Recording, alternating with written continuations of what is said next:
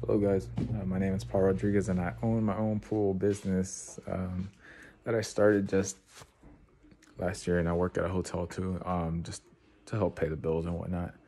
But I've been doing the pool business for by myself since March last year, March of 2020, right when the pandemic started,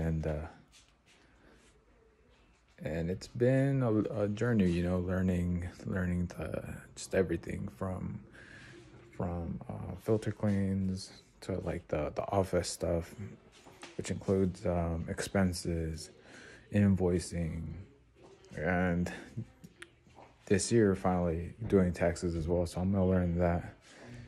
Um, Need to find a bookkeeper though, or an accountant. That way they can guide me in the correct direction.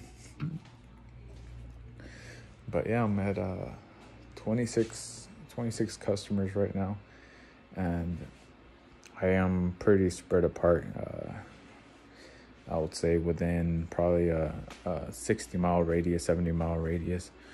Some houses are towards the east, some are towards the west, and uh, I think it's just something you gotta kind of sacrifice at the beginning. Is you're gonna get some customers close by, some customers far away, but the main thing is building a reputation, and I think once you got that, it's like people can't really tell you anything when you have 20 5-star Google reviews. Like, if you're hiring me, you know what you're getting.